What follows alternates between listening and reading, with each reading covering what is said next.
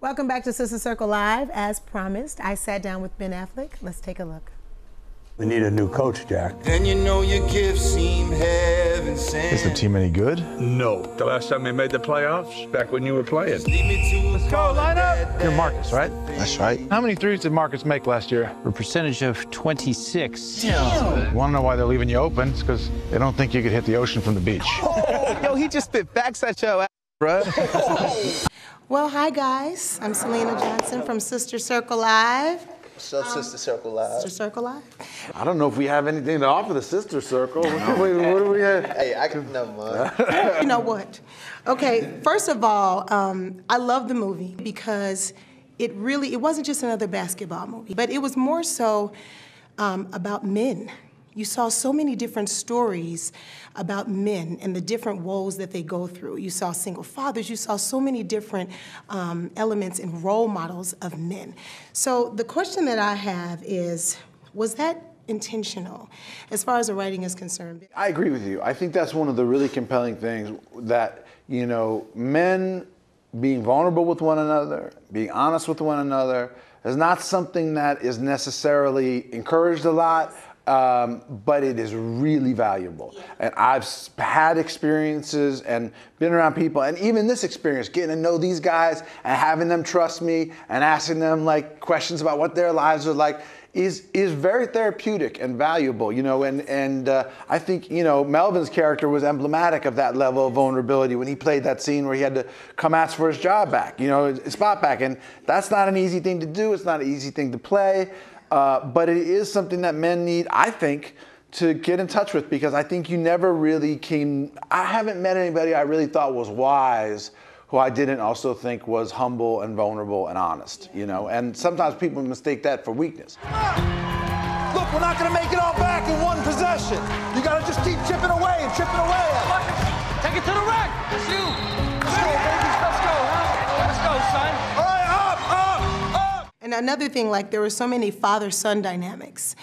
So for some of you guys, did you see any parallels between some of the relationships between the fathers and sons in your own personal life, between you and your dads? Ooh. Just, you know what I'm saying? I'm just trying to, I'm not trying to take nobody out. I'm just trying to get into my father's an alcoholic, and I had not a super easygoing relationship with him, and you drew on some of that. He's sober now. He's been sober for 30 years, and he's doing very well, and my hat is off to him. But, you know,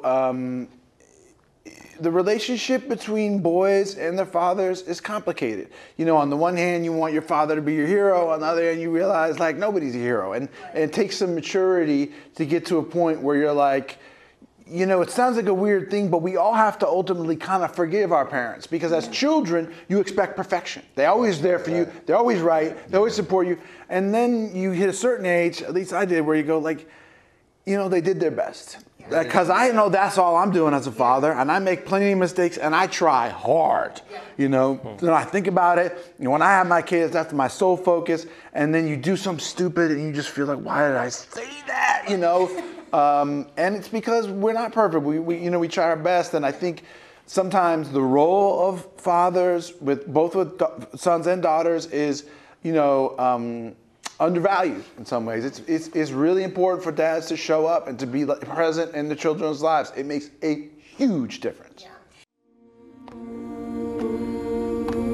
What's going on with you? What's new? Not much.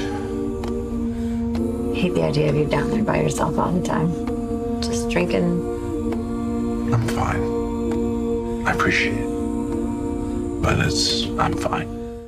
You know, I read an article in the New York Times where you talked about this movie was therapeutic for you. One of the scenes in the movie, you were seeing a therapist. Mm-hmm. And I want to ask some of the young guys, too, like, when you saw that part in the film, you know, we talk about therapy with adults, you know, our adults are in our 40s and 30s. But for young men, do you find that there's no place for you really to emote effectively? Yeah, that's a good question. Yeah. I think, you know, I think times have changed now. I think that men, it's still pretty bad in terms of toxic masculinity, but I think we've gotten better and kind of cope with our feelings. And I think I say, like, if you asked me a few years ago about therapy, I would have said, like, they're crazy, you know, especially in the Black community. Especially, we really don't believe in like therapy and therapy sessions and stuff, and it's crazy to me. And yeah, I think that, you know, we are slowly but surely getting better in terms of trying to release our emotions and show vulnerability to others. So yeah. That's interesting. That's a shame. I didn't know that I didn't know that perception of the Black community. Because I do think, you know, I mean, however you do it, developing a community, developing a relationship with someone who you can be honest with is really valuable and helpful. And for some people that's a therapist, I think therapy can be very, very helpful. Granted, it can also be expensive. It's not available to everybody, you know, and it's not easy to find. And you can get a lot out of, you know, really close friendships where you can say, hey, I'm afraid, I'm worried about this. Like, this scares me, you know, and if you're able to say that, like, you can release a lot of that fear and you can find a lot more confidence. And I definitely recommend it. I think it's a good process if you can afford it and well worthwhile. Sure how much of you I could let in. I heard you're coaching basketball. Yeah, keeps me busy, keeps my mind off other things, you know. Once you settle down, baby, here you love is been. I spent a lot of time hurting myself. Heavenly Father, I made a lot of bad decisions. don't carry other names. I had a lot of regrets. Well, last question for each of you, and that everybody is inclusive to everyone. If there's one word that you can use to describe this film, what would that word be? Resilient. Inspiring. Forgiving.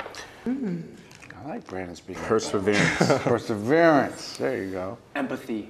Empathy. Y'all did y'all thing on all of those words. Keep pressing, traffic, taking charges, making a lack of size an advantage. Go, lock up. Offensive! Zach, he's 6 inches shorter than you. How does he make that shot?